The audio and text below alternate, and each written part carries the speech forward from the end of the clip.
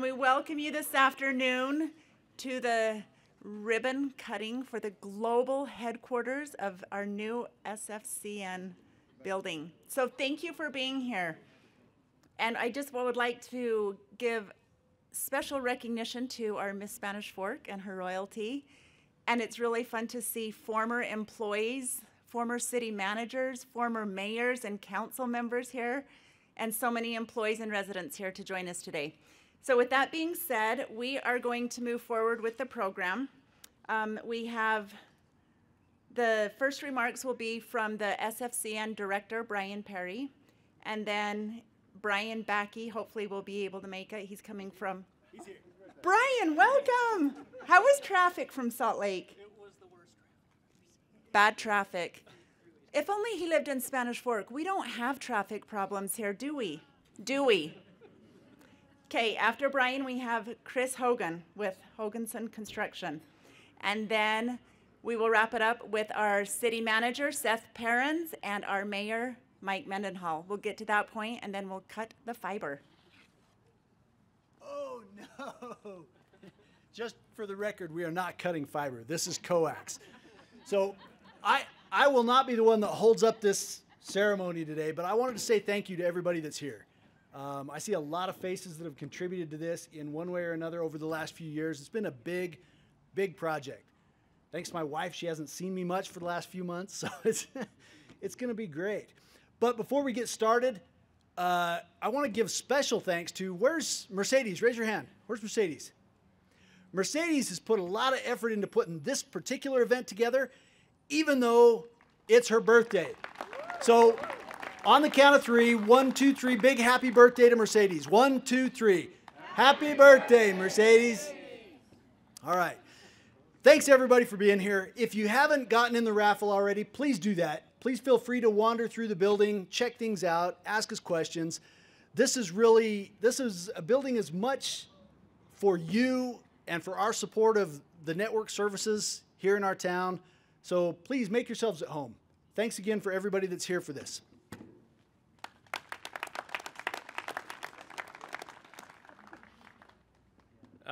Thank you, everyone, for making it here today. I barely did, so I'm glad we made it. When we started this project a few years ago, the city and Brian Perry and SFCN had a few clear objectives. I can remember 3. They wanted the building to be highly functional and provide room for growth for a department that's grown to, I think, almost 40 employees now, and has grown over the course of over 2 decades now and continues to grow. They wanted to take advantage of the surrounding views. It's not often we have basically a 360 panorama of such beautiful mountains. And then third, they wanted SFCN to represent them as a brand. So, you know, as kind of the old SFCN building served its purpose really well for many years. It's probably more representative of the era of coax that we soon are cutting, and big box TVs and corded phones.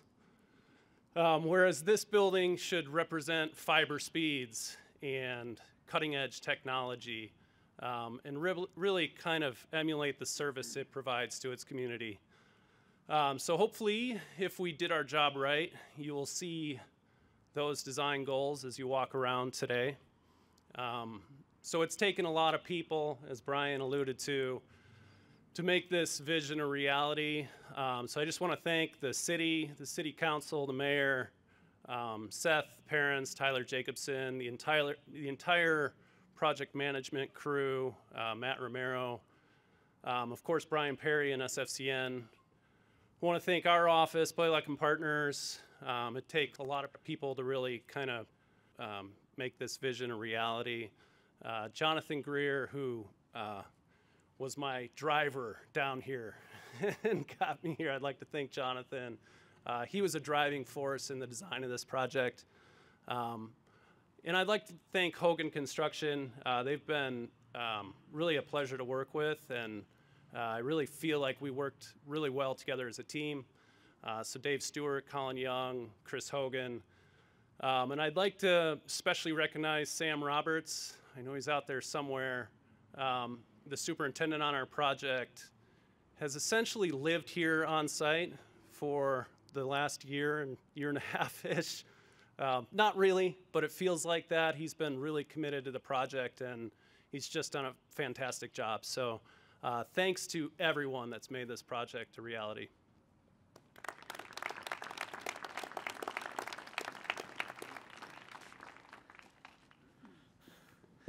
Again, thanks everyone for being here. And Brian, there's lots of Brians on this project.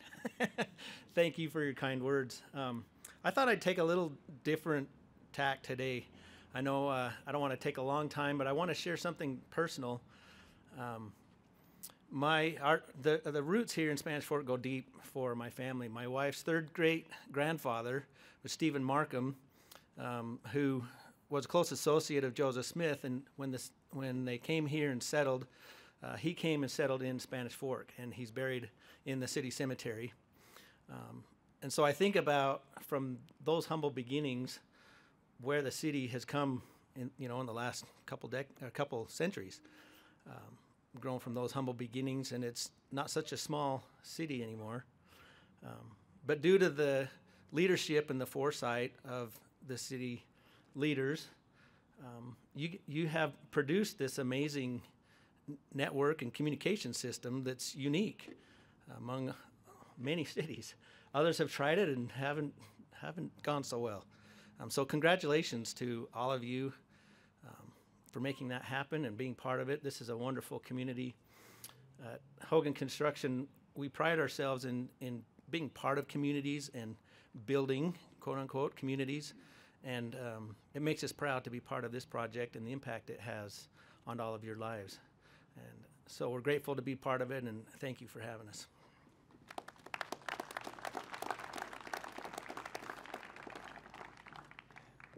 Thank you, Chris. I'm going to go off the script just a little bit. I'm going to give Mr. Dave Euler kind of a 5-minute warning, maybe a 2-minute warning, that I'm going to invite you to come up, Dave. He's used to be the city manager and my boss. 8 years ago, when he retired, he's no longer my boss, so he can't fire me. But I'm going to invite Dave to come up and share a few words, if you would, Dave. So get ready. Don't hate me. Anytime I think about SFCN, and honestly, I get kind of nostalgic. I was sharing these feelings with some of you. As this project started before I was here, in the late 90s and the first few years of 2000s, this was a monumental effort to create the community network. Going from those days in the late 90s, and I mentioned this at the groundbreaking in November of 22, if you lived in Spanish Fork in 1999, it wasn't uncommon for you to pick up the phone, to try to dial somebody, and have a busy signal for a half hour. And that's 1999. I'm not talking 1899. I'm talking 1999. And Spanish Fork was living in a very horrible circumstance, that the internet as it was growing and telephone circuits as they were, there weren't enough. And as a community, we couldn't make a phone call. Now, honestly, that to me feels like you're living in the Stone Ages. And for some, 1999 might feel like that was.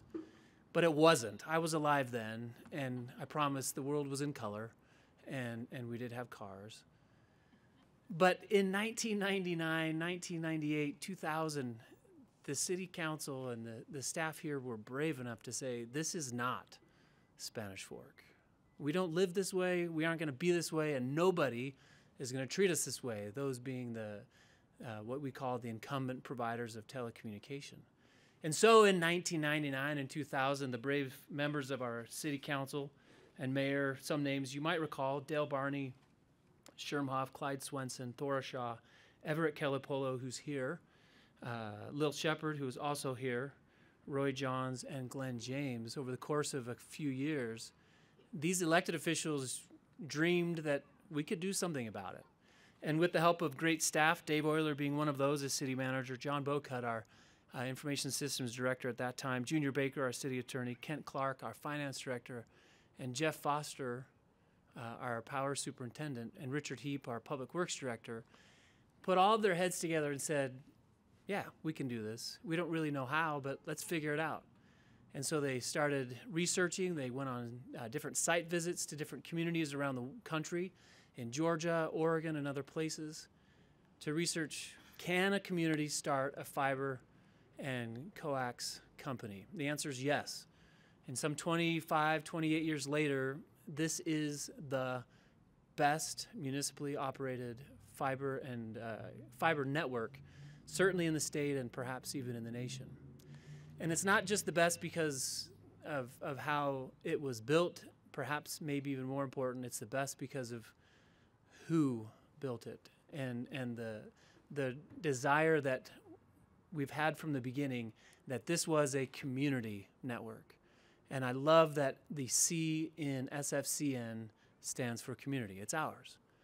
And so as you call with a problem, you get somebody here, we roll out an employee, oftentimes late at night, whenever it is, you get help. Our techs, and many of them are here, they'll tell you, they go help people change batteries in their remotes. Because they just can't get this thing to work. And when they get there, they troubleshoot it, they pull out 2 AA's, and they're like, I got this. Other providers in the telecom business won't do that. They solve much more complex problems than that, but they solve even those problems. And that's the nature of this community network. And to be a part of that as a community, we're blessed, we're lucky, as we save millions of dollars every year because of how this system is set up, the prices that you and I get to pay as residents here.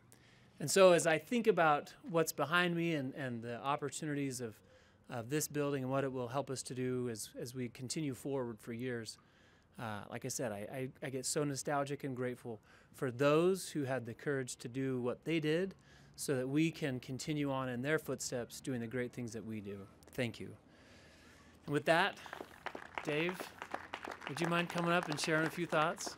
Actually, let me rephrase that. He does mind, I'm sure. Dave, would you just simply come up and share a few thoughts?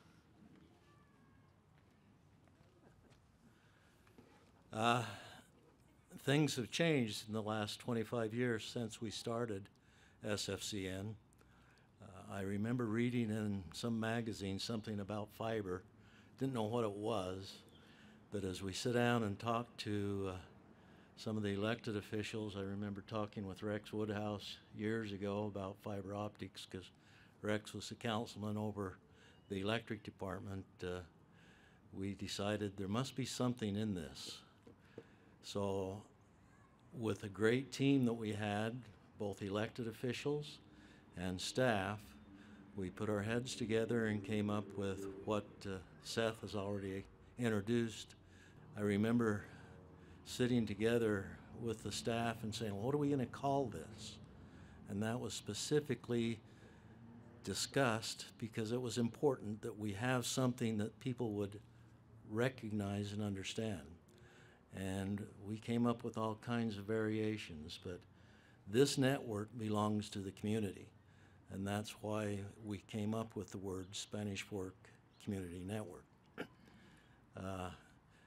When we originally built the system, we had long-range plans. We didn't envision this structure, but we did envision that this coax here eventually would disappear and that we would all be on fiber optics. I think we had a 15-year bond payment, and we knew that at the end of the 15 years, we could now take that money that was paying the bond and then invest that in building every house with fiber optics, with fiber network. So originally it was coax, fiber to the node, and then coax to the house. And after that bond was paid for, now we had money freed up that we could convert the whole system into a fiber optic system without having to bond again. So you enjoyed today some very nice rates, compared to some of our competitors. I'll never forget the meeting we had in the council when we were having public hearings to start this thing, and some of our competitors were trying to convince the council that we were definitely going to fail. There is no way that a city could do this. But again, with the fantastic team that we had, especially the fantastic elected officials, I think we've showed them that yes, Spanish Fork City can provide a very excellent community network to our citizens. And John Bocat, I don't see John, but he was kind of the brains behind the whole system. He knew all the technical stuff, and John put all the technical stuff together, and Brian's followed up with John, and now you have a great staff today and a great facility. And it's been fun to follow the project through the last 25 years and see where we've come from virtually nothing to where you are today. And it's been an exciting trip. Congratulations to the staff and the city for your new excellent facility.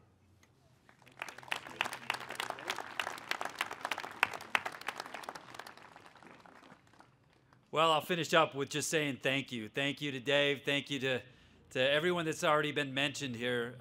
For a city to have a day like this doesn't happen without all of those people and all of those decisions, and not to mention the financial capability to be able to even have this as an option that many years ago is because your money, the citizens' money, was cared for carefully, conservatively, and the city was in a position to be able to say, here's a problem that we think we can solve. And I think Seth mentioned it, but underplayed the problem that we were facing as a city. You think about it now, and the flow of information. Is there a business? Is there an industry that can operate without now high-speed fiber?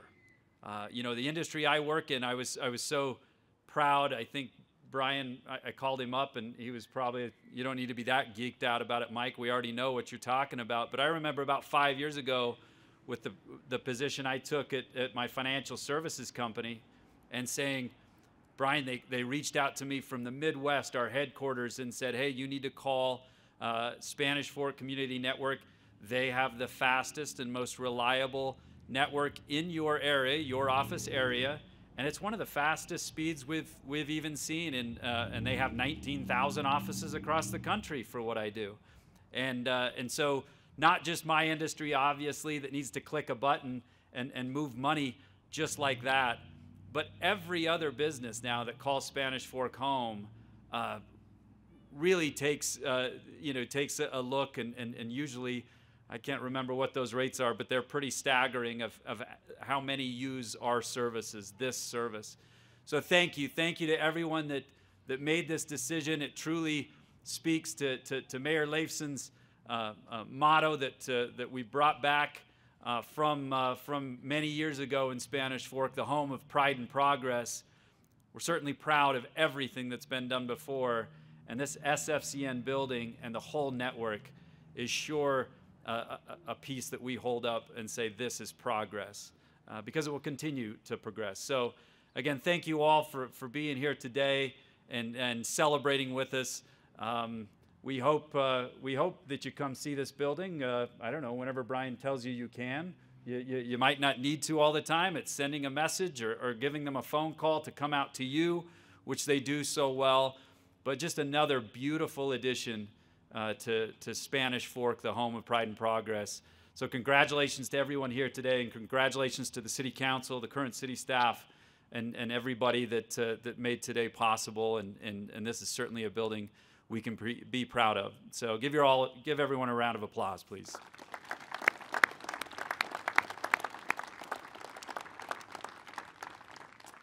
As customary in Spanish Fork, when we have a new building, we have a prayer of dedication. And so if you'd all join me in that and bow your heads, we'll dedicate this building now. Our dear Heavenly Father, we come before Thee today in celebration of this new building that's built right here in our home in Spanish Fork City, the home of Pride and Progress. We ask a special blessing to be on this building, that it may be protected from the elements, that those inside of it may be able to do their jobs clearly, effectively, and be safe while on these grounds. We dedicate this building and these grounds unto Thee, and in the spirit of our hometown, we dedicate it to the people of Spanish Fork, the citizens that live here, and we ask Thee for special protection on this building, on the grounds, and all of those that may come in contact with it inside and outside of this building. We're grateful for all of our blessings, for the place that we get to call home, for the state that we get to live in, and for the country that we're so fortunate to be a part of. Again, we are grateful for all of our blessings and dedicate this building unto Thee, and do so in the name of Jesus Christ. Amen.